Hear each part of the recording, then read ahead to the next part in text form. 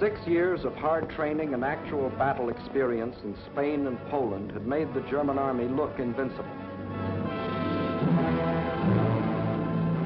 But what about the British and French? First, let's take up the British. They started from scratch, but both at home and abroad, an army was growing. For not only Britain had declared war, Canada, Australia, New Zealand, South Africa, the whole British Commonwealth of Nations was also determined on victory over Hitlerism and all it stands for. And Britain had one weapon that was ready, the Royal Navy. Shortly after war was declared, it had swept German shipping from the high seas. And units of the British fleet were deployed at Suez, Malta, Gibraltar, in the Channel, and in the North Sea, blockading Germany. World conquest was impossible without running smack up against the rock called Britain. How to strike at that little island? That was the question. Between Britain and Germany stood not only France, but the little countries of Luxembourg, Belgium, Holland, Denmark, Norway, and Sweden. The people of these small neutral countries were peaceful, hard-working, and free. They knew they were in the middle and feared violation of their neutrality. Hitler knew this. He also knew that if they united with the Allies, they would form a solid democratic wall against Nazi aggression, and their conquest would be far more difficult. So before striking with his armies, he used another weapon, the propaganda barrage, to confuse, to make them lose faith, to divide and conquer. To lull the fears of the little neutrals, propaganda minister Goebbels told them Germany didn't want a war at all. It was Britain and France that caused all the trouble. Then it was Hitler's turn. In a speech on October 6, 1939, he made them all kinds of specific promises. To the Danes, he said, "We have concluded a non-aggression pact with Denmark." To the Norwegians, he said, "Germany never had any conflict with the northern states and has none today." To the Dutch, he said, "The new Reich has endeavored to continue the traditional friendship with Holland." And to the Belgians, he announced, "The Reich has put forth no claim which might in any way be regarded as a threat to Belgium." And while Hitler was making these promises, his generals were cold-bloodedly picking out the first victim, Norway. And why did they pick Norway? Its many steep inlets or fjords would make excellent U-boat bases, from which raiders could prey on British supply lines.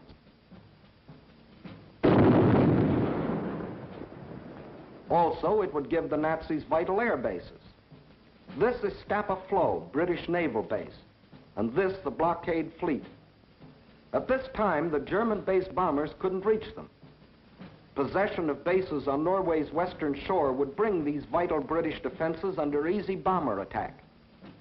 But he couldn't take Norway without also taking tiny Denmark, the springboard for his attack. So at dawn on April 9th, 1940,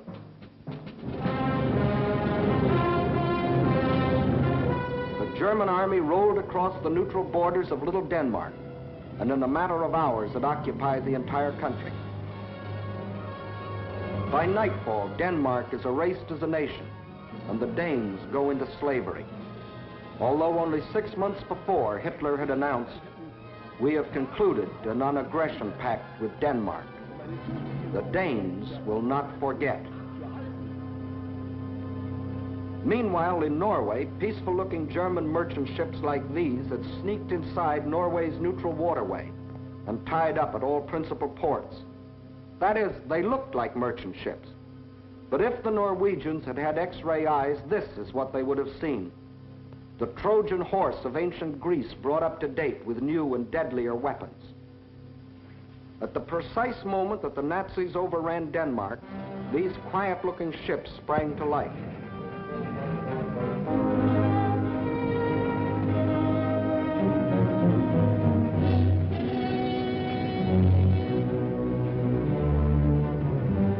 At the same time, Nazi warships, discovered along the entire coastline, started steaming up the Norwegian fjords. Ships, transports, tanks, men, planes, all flung themselves simultaneously upon a defenseless country. Airborne infantry seized every strategic Norwegian airport. The whole job was made easier by treacherous fifth columnists, led by Major Quisling, who seized power and issued orders to suppress resistance. Nazi warships steamed past silent guns that could have blasted them out of the water. This was one of the most amazing acts of treachery the world has ever known. It brought Major Quisling international fame, making his very name synonymous with the word traitor. By the afternoon of April 9th, the Germans were in complete control of all 7 ports where they had landed in the morning.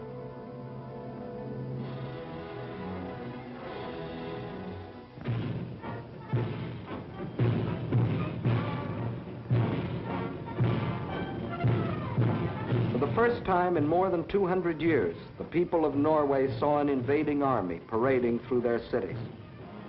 Many of these Nazi soldiers, strutting as conquerors in 1940, had last seen Norway some 20 years earlier, when, as refugee German children, they had been raised and cared for by kind Norwegians. Now these same Germans were back to repay that kindness with terror and destruction. Once they had occupied the capital, the Nazis quickly fanned out in all directions. But loyal Norwegian troops stopped one German column between Hamar and Elvera.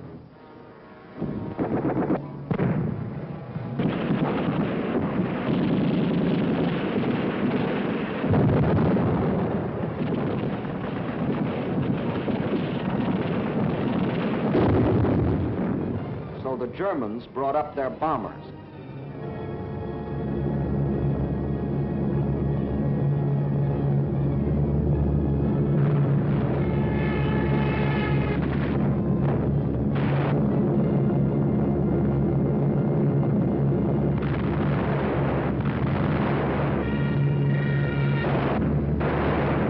Norwegians were forced to flee to the north under constant and unopposed air attack.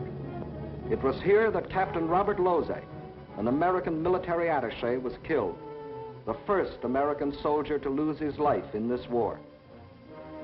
Meanwhile, the Nazis had spread all over the country.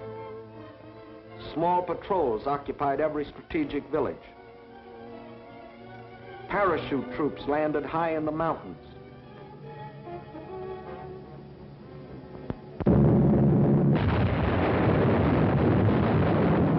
Unopposed bombing raids sent defenseless civilians fleeing in stark terror.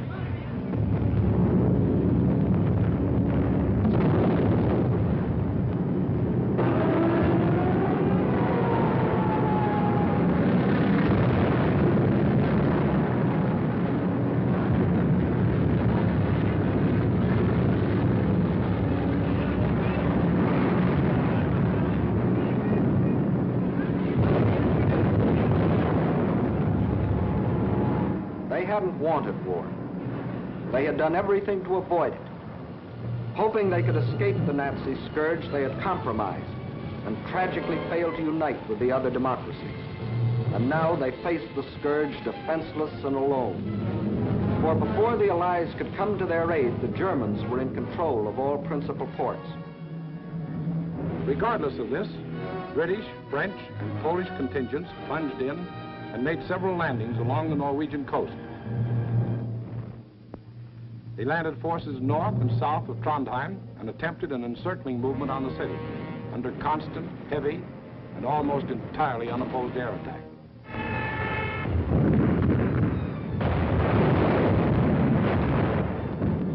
Well, the scene of action was out of range of British fighter planes, so they brought up aircraft carriers. But these are at a disadvantage when opposed by land-based planes. The Allies, therefore, were badly battered from the air. Finally, suffering heavy losses, they withdrew from a hopeless situation. Further to the north, at Narvik, they met with better success, inflicting heavy naval losses on the Nazis.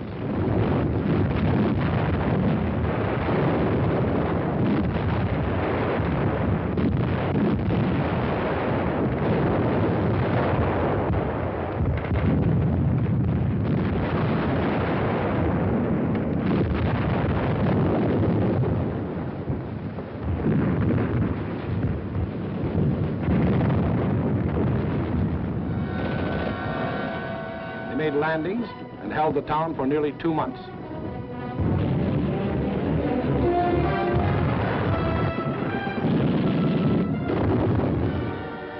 Incidentally, they also took their first prisoners of the present war. But again, the Nazis' overwhelming air superiority proved a deciding factor. And the Allies were forced to withdraw under terrific air bombardment.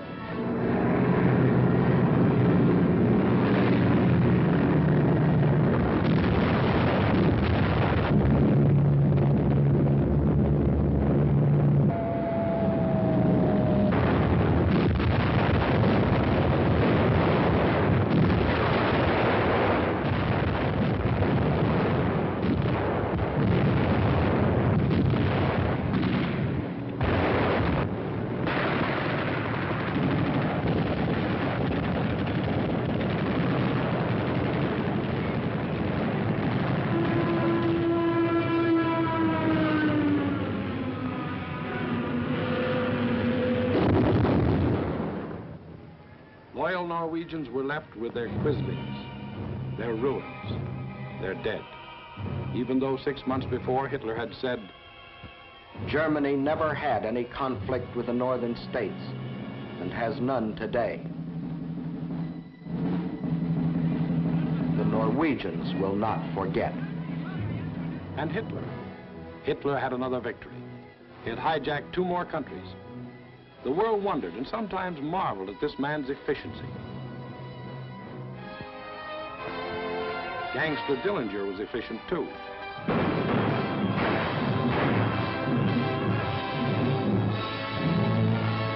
When a man or a nation throws away all regard for the laws of God and man, he is bound at first to be more efficient than his victims. Society had a police force to deal with Gangster Dillinger, but it had no police force to deal with Gangster Hitler. So he clubbed Norway into submission and got what he wanted, bases for use against Britain. Now he had the northern claw of an enormous pincer movement. A drive through France would give him the southern claw. Blockade by U-boats coupled with mass bombing attacks would weaken the British for final invasion. Then, with Britain gone, Germany could reach out in all directions for world conquest.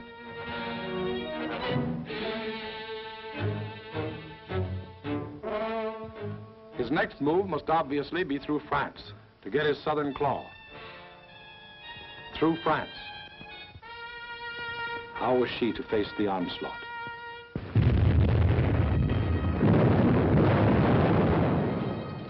These scenes are ancient history. They occurred in 1914. The German armies, without warning, had smashed across neutral Belgium, invaded France, reached the River Marne only a few miles from Paris. Out of the French capital poured the French reserves, riding out to battle the enemy in every vehicle that could move. famous taxicab army. Note well, it was riding out to battle. In the center of the French line stood the 9th French Army, commanded by a then comparatively unknown general. On September 5th, 1914, he is reputed to have said, "My right is driven in. My center is giving way. The situation is excellent. I attack."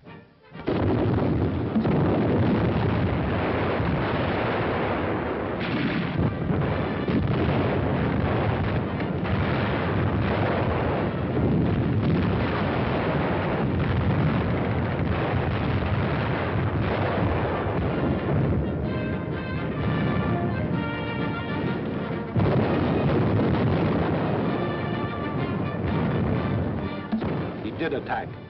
The German onslaught was checked, and Paris was saved. That comparatively unknown general later became commander-in-chief of all the Allied armies and presided at the signing of the armistice with the defeated Germans on November 11, 1918. To this general, the French people erected a monument. To Marshal Ferdinand Foch, whose motto was, "Attack, always attack." Still later, the war-weary French people erected another monument. This one to a minister of war, André Maginot. Between the ideas symbolized by these two statues may well lie the military story of the fall of a great nation. In Foch's time, the proud spirit of France demanded nothing less than victory and placed its faith in the attack. In Maginot's time, the spirit, no longer proud, asked only to avoid defeat and placed its faith in concrete.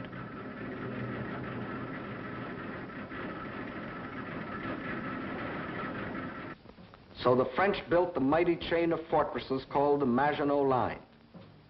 These tremendous bastions were built deep into the French land. They were connected by underground passages and railways, guarding France's eastern borders facing Germany. And when France was finally forced to declare war against the rising Nazi menace, the French troops, instead of attacking, were marched into their modern caves to wait for the Nazi blitz to smash itself against the Maginot Line.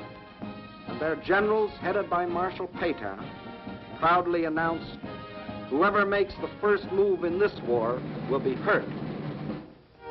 But Hitler didn't go near the Maginot Line. That was France's strong point. Instead, he attacked the weak point. Hitler knew that the French had tried to avoid war instead of preparing for it. That knowledge was one of his greatest weapons. He knew they had planes, but he knew they were antiquated. He knew they had tanks, but he knew they were few in number and lightly armored. But most important of all, he knew that France had become a cynical and disillusioned nation. What made this change in the French spirit? In the first place, between 1914 and 1918, the French suffered more than 6 million casualties in the heroic defense of their land against German invasion. The flower of an entire generation was lost, with its stimulus of new blood, new determination, new ideals. Secondly, the failure of the League of Nations, to which the French had pinned their hopes of peace, the corruption of many in high places, the greed of special interests, all had combined to shake the faith of the French people in their democratic ideals. And when a people loses its faith in its own ideals, it is ripe for the insidious words of the devil. France still looked like an imposing castle, but Hitler's political termites had so gnawed away the binding of national unity that the castle was ready to crumble.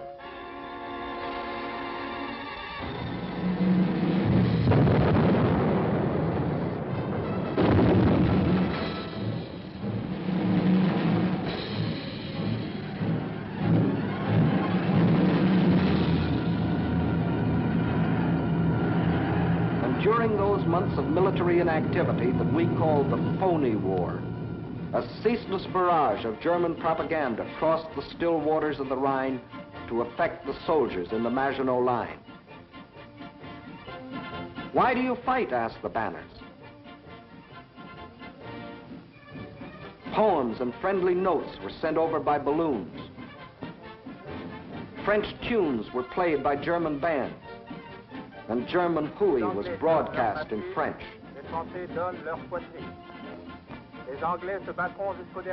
The British will fight to the last drop of French blood. You have been deceived. This is an imperialistic war for Britain. We Germans want nothing of France. What is happening to your wives back home, soldiers? The British are stationed in your villages. Yes, France was ready to be plucked. The whole force of the Nazi might was turned toward the west. How would they strike this time? Through Alsace-Lorraine as in 1870? Through the Low Countries as in 1914? What was the 1940 model conquest? The French considered the Maginot Line utterly impregnable, and therefore believed the Germans would again try a swing through the Low Countries as in 1914. But even after Hitler's rape of Scandinavia, Holland and Belgium, hoping against hope, still clung to their neutrality. So the French massed 78 divisions here along the border of Belgium. 17 were in the Maginot Line. 10 divisions here in case Mussolini got bold. 3.5 as a safeguard against Spain. The British had 10 divisions here. The Allied strategy in the event of an attack against the Low Countries was to swing their armies like a gate into Belgium, the hinge being the north end of the Maginot Line. This all-important hinge was protected by the forest of the Ardennes, a hilly and thickly wooded area, honeycombed with streams, its roads narrow trails, its bridges too weak for military vehicles. French strategists estimated the forest of the Ardennes impassable for armored forces. As you will see, this was one of the costliest estimates in all military history. That was the situation on May 9, 1940.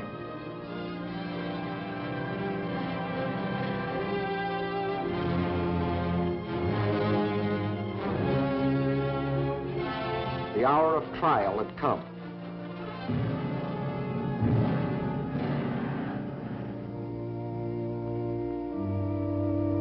The people of the democracies prayed for strength to meet the coming hurricane of terror.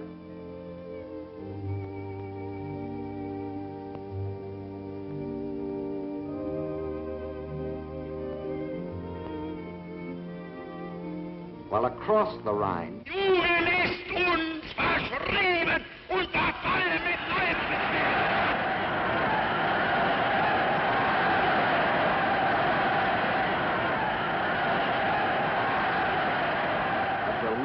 madness possessed the German nation. Nun als Dauererscheinung für uns, unsere Oberste, wird die Einführung der allgemeinen immer wieder herniedersteigen. Und dass man die Wahrheit über Deutschland berichtet. 50.000 Mann auf den Baustellen, der ganz Deutschland erfasste. Überall herrscht seit einem Jahr Regen. Und für den deutschen Ex. Die Reinheit seiner Rasse hält. Hitler aber ist Deutschland wie Deutschland. Deshalb innerlich nicht zu uns gehört.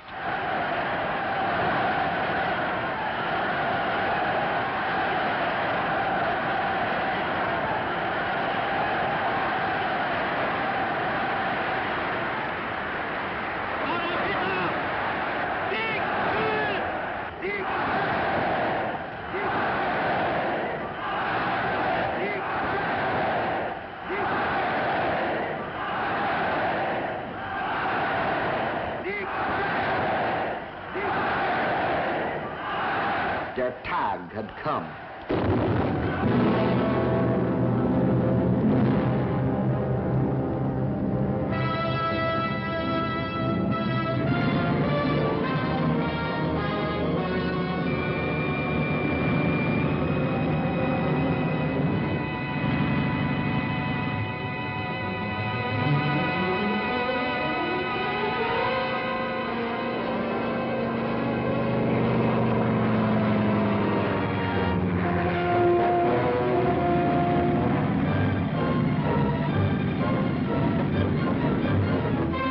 Without even bothering to declare war, the German armies launched a coordinated attack. across the neutral borders of Luxembourg, Belgium, and Holland, from the Maginot Line north to the sea. The action along the entire front was simultaneous, so for purposes of clarity, let's take up one country at a time. First, let's see what happened in Holland.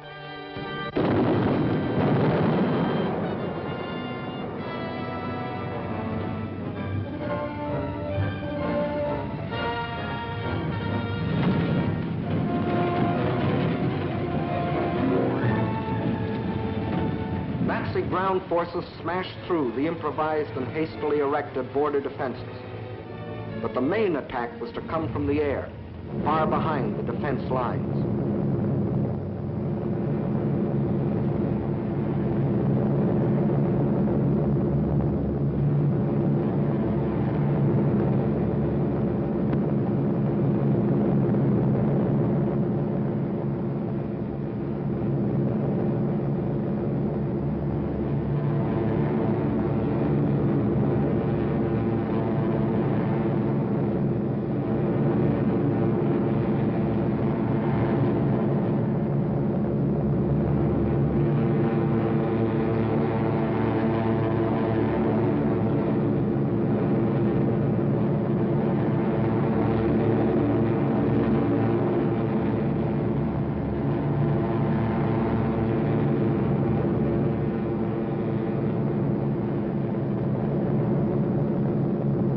Over 10,000 troops were landed in this manner.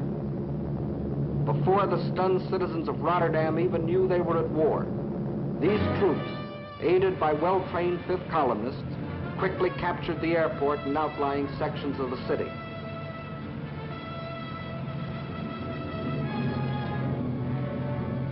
Meantime, Nazi armored columns were racing across the country, their progress speeded by other fifth columnists who prevented the destruction of vital dikes and bridges. These forces effected a meeting with the parachutists landed in Rotterdam. The Dutch were doomed to defeat.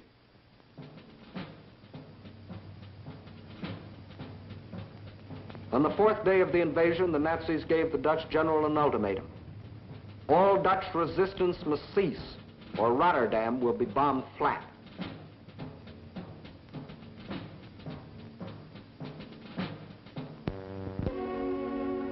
The Dutch general had little choice. To save the lives of innocent civilians, he accepted the German terms. But after the unconditional surrender, the Nazis bombed the city anyway.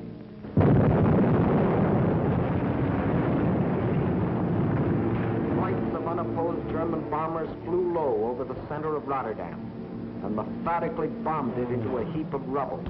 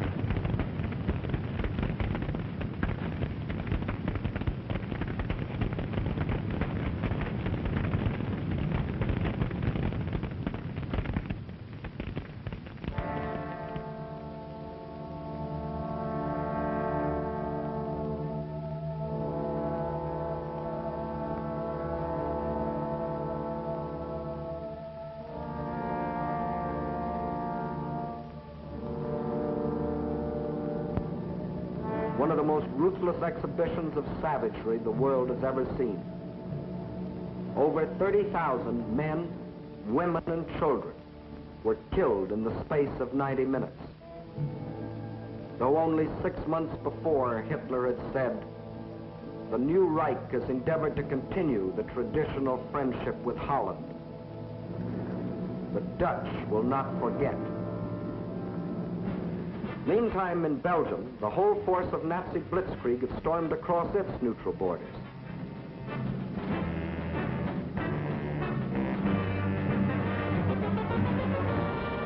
The main German attack was directed at the Albert Canal-Meuse River line, the anchor of which was Fort Iben-Amael, a modern and seemingly impregnable fortress.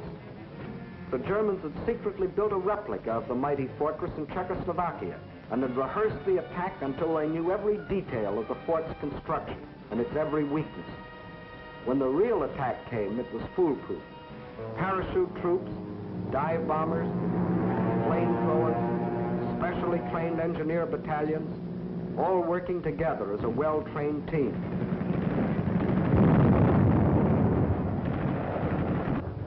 They knew exactly where to cross the river.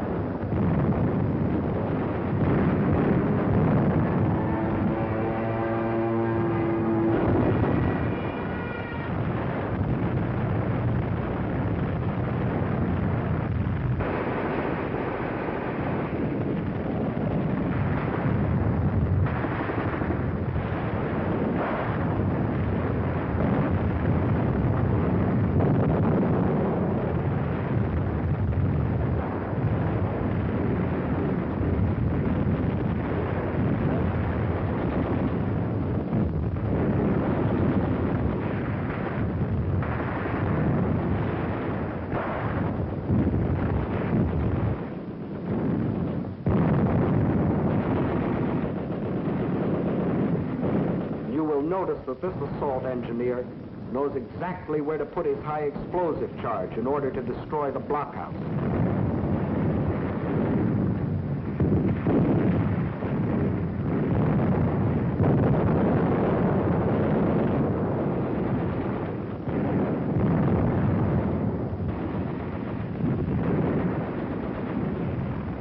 Fort Iben-Amael withstood the Nazi attack exactly 2 days. And the German armies rolled on. Meantime, an hour and a half after the German invasion began, Allied troops crossed the French and Belgian border to meet the advancing Germans.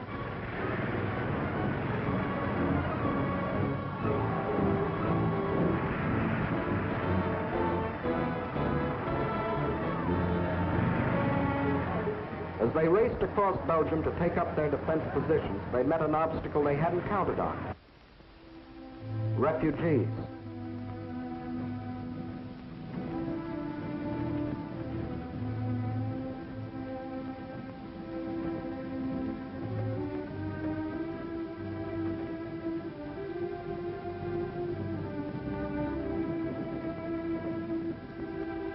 And the refugee-choked roads didn't get that way by accident.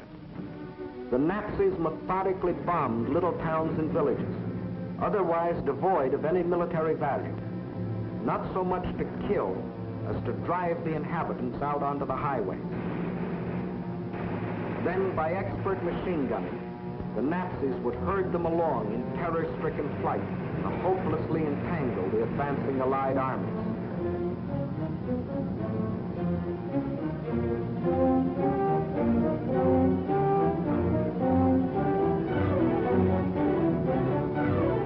Refugees used as a weapon of war, a new low in inhumanity.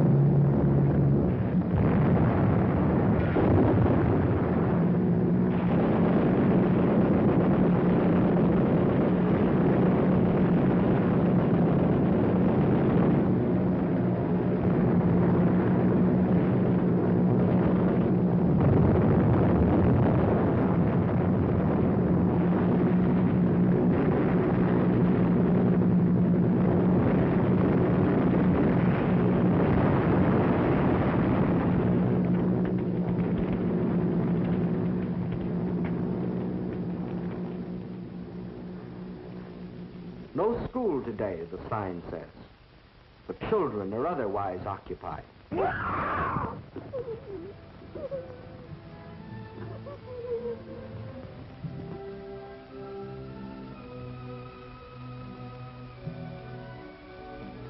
No, no school today.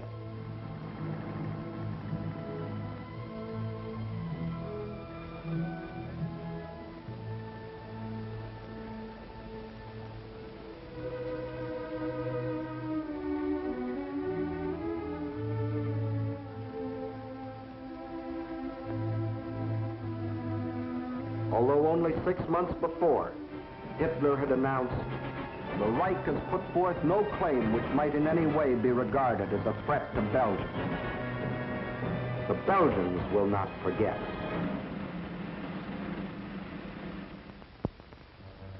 And what about the Allies? They were convinced that the German attack on Belgium and Holland was the main thrust, and according to plan had swung their armies like a gate into Belgium. But the attack on Belgium and Holland was only a feint. The main German attack was to be centered where the Allies least expected it, through the Ardennes forest. For this decisive blow, they had secretly assembled the mightiest striking force the world had ever seen, including 45,000 armored vehicles.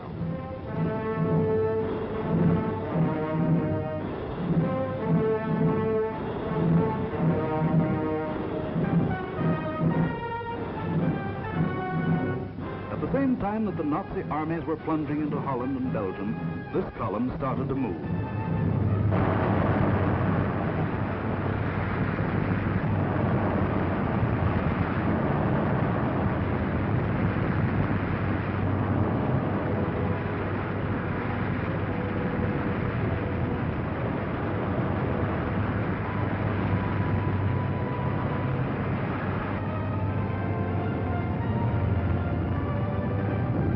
Well-trained engineer battalions went first.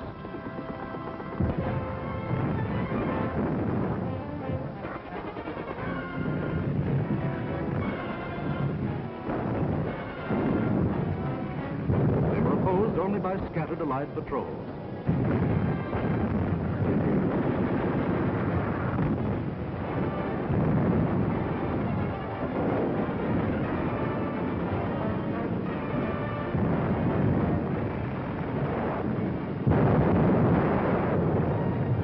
Cleared pathways for the tanks to follow.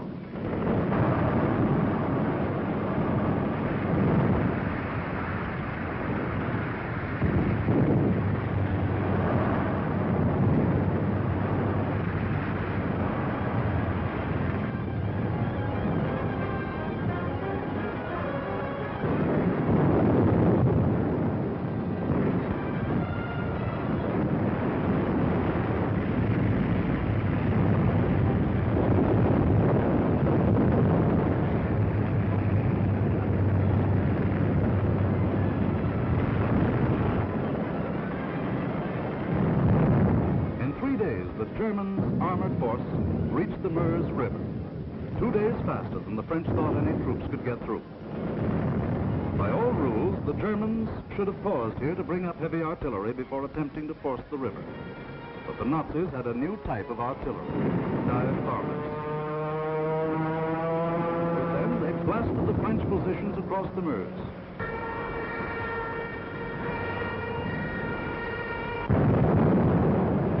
With feverish haste, the Germans laid a barrage across the river with anything and everything that would shoot.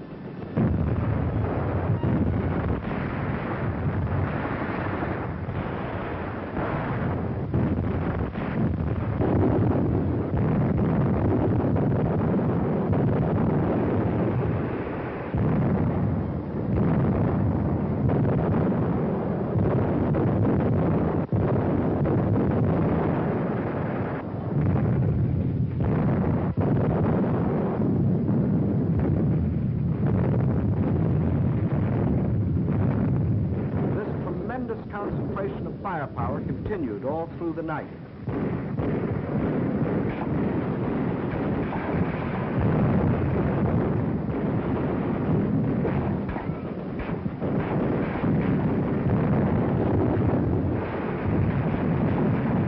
By the following day, shock troops were able to get across the river.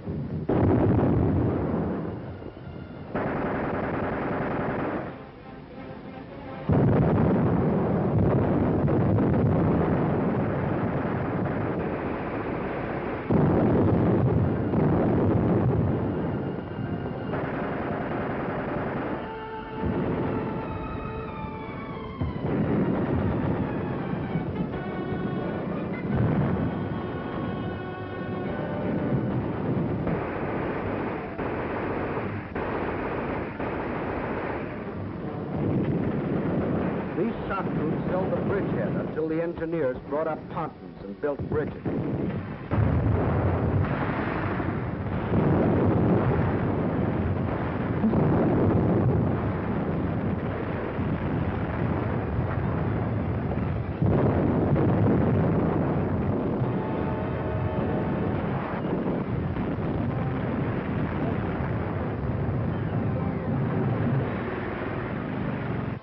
Then, without wasting a moment, across these bridges, the main armored force of the German military machine rolled through to Sedan for the all-important breakthrough into a dismayed and flat-footed France.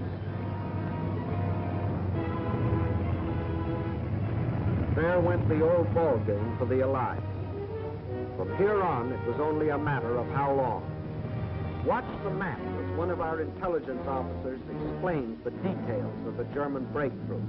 We speak of the breakthrough at Sedan, but actually the break was along a wide front extending for 50 miles from Namur in Belgium to Sedan. Further north, the Allied armies had swung like a gate into these positions. The German armies had swept over Holland, broken the line of the Albert Canal, and for all anyone knew, were preparing to smash against the Allied front with all their power. That was the situation, dangerous but obscure, on the evening of May 13th.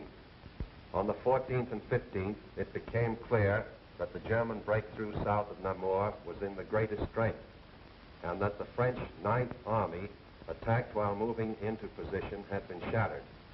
Without doubt, this was the point of mortal danger, and the French High Command ordered the abandonment of these positions, although they had not yet been attacked.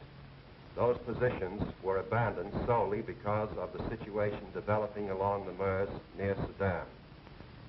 In the meantime, the French 7th Army had been ordered to make its historic forced march far to the south into the area threatened by the rapidly advancing German spearheads. This army was not used to attack the German flank, but rather was used as a plug to restore the broken front.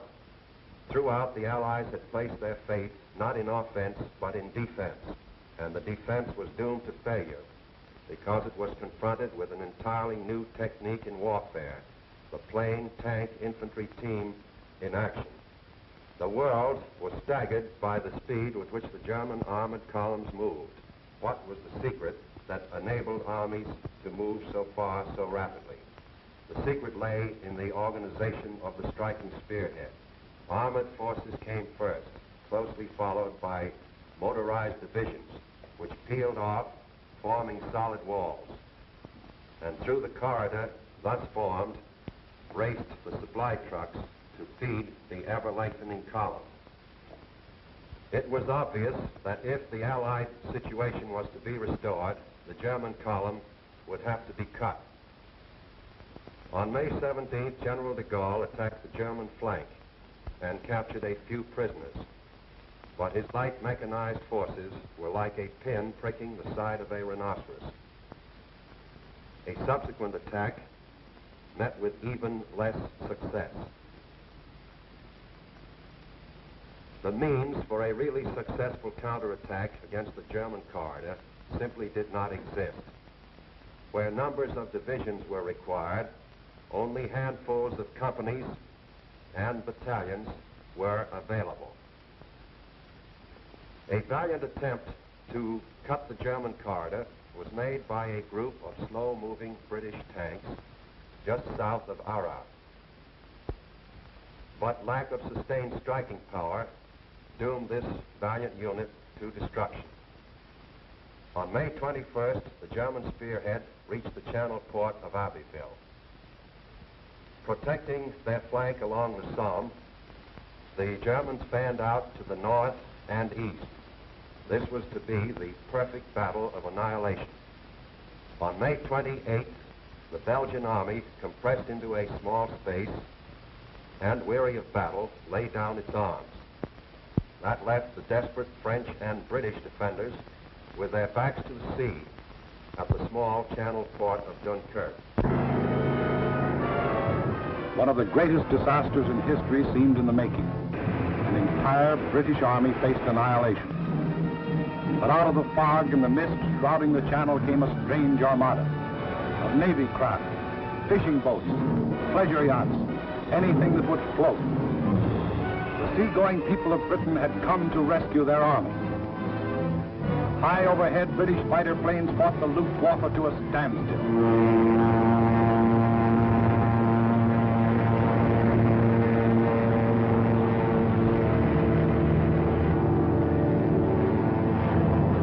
Below, small Allied suicide units held the Germans back long enough for the miracle of Dunkirk to take place.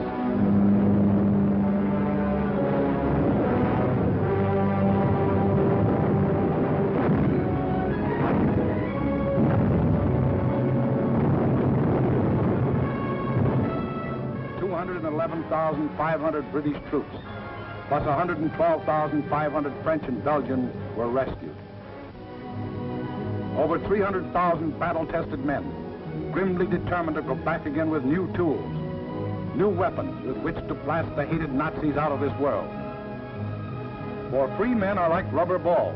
The harder they fall, the higher they bounce. Leading the British by this time was a man who had been bouncing all his life, Winston Churchill, who had tried for years to warn the world about Germany. Meantime, the situation that faced France was as nearly hopeless as a military situation can be. 2/5 of the French army was lost. There were fewer than 50 divisions left to defend a front almost 200 miles long, running from the northern end of the Maginot Line to the sea. And behind that thin front line, there were no reserves. The despairing people of Paris sent their children south, praying that some miracle would keep them from harm.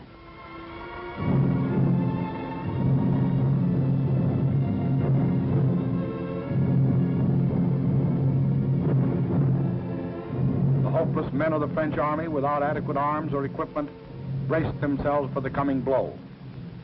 The first blow fell on June 5th. The French resistance was determined, but by June 8th, the left flank army had been shattered and a general withdrawal was ordered to the line of the Marne and the Seine. On June 9th, the German main attack came. Within 2 days, the German armored and motorized divisions roared out into the open terrain. With this breakthrough, the issue of the Battle of France was decided, and from that time on, there was official talk of an armistice. Now, what about the famous Maginot Line?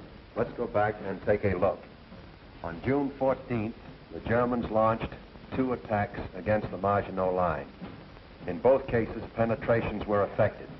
But we must remember that this was against fortifications defended by men devoid of hope. In the meantime, Mussolini, now thinking it's safe, sent his division racing across the border. The hand that held the dagger has struck it into the back of its neighbor.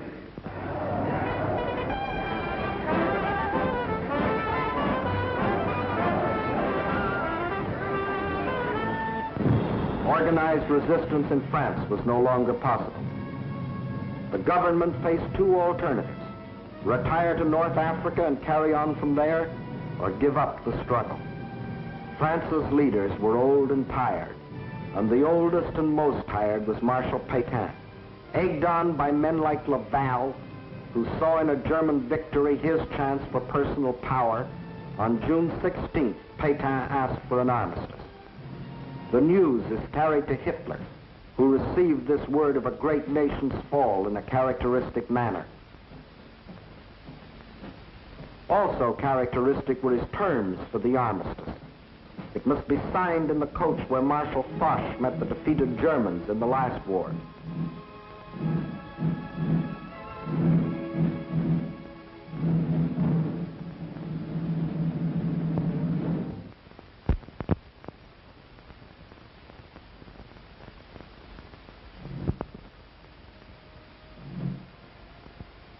The French delegation arrives to pay the final price of French disunity and the treachery of some of its leaders.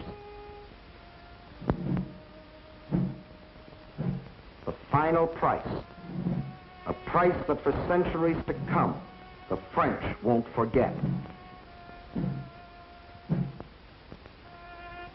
More than 3/5 of their country was to be blacked out by a military occupation. The remainder was to be controlled by a French government acceptable to Hitler. A tax of 400 million francs a day was to be imposed on the French people to support the German army of occupation. Nearly 2 million French prisoners of war were to be taken into Germany and kept there as hostages, to work as slaves or rot of hunger, tuberculosis, or other diseases in concentration camps. Men deliberately and permanently separated from their families in order to decrease the French birth rate and thus eliminate France as a world power in future generations. French civilians, men, women, and children, must slave on farm or in factory for the Nazi master race or starve. There will be a class of subject alien races. We need not hesitate to call them slaves. French children were to grow up on such inadequate food that many would reach the age of 12 before they grew new teeth. And for any attempts to protest against these restrictions, thousands of innocent French civilians would be executed. This was the price the French were to pay as they signed the armistice. And the master of the master race must go to Paris to tour the streets of what was once the city of light.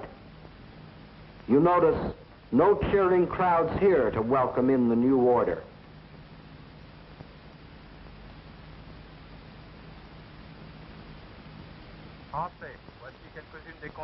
When the people of Paris come to the streets again, it is to hear the voice of dictators, telling them what they must do, how they must live, what they must say, what they must think, telling them how to be slaves. Gone is the Republic of France. Gone is free speech and a free representative government. Gone is liberty, equality, fraternity. These French, with their ears they listen, but their minds and their hearts, these are down on the Mediterranean where the battle colors of the regiments are being taken to Africa, out of the Nazi grasp. The people weep as their glory departs, for they don't as yet know that France has hope, a rallying point.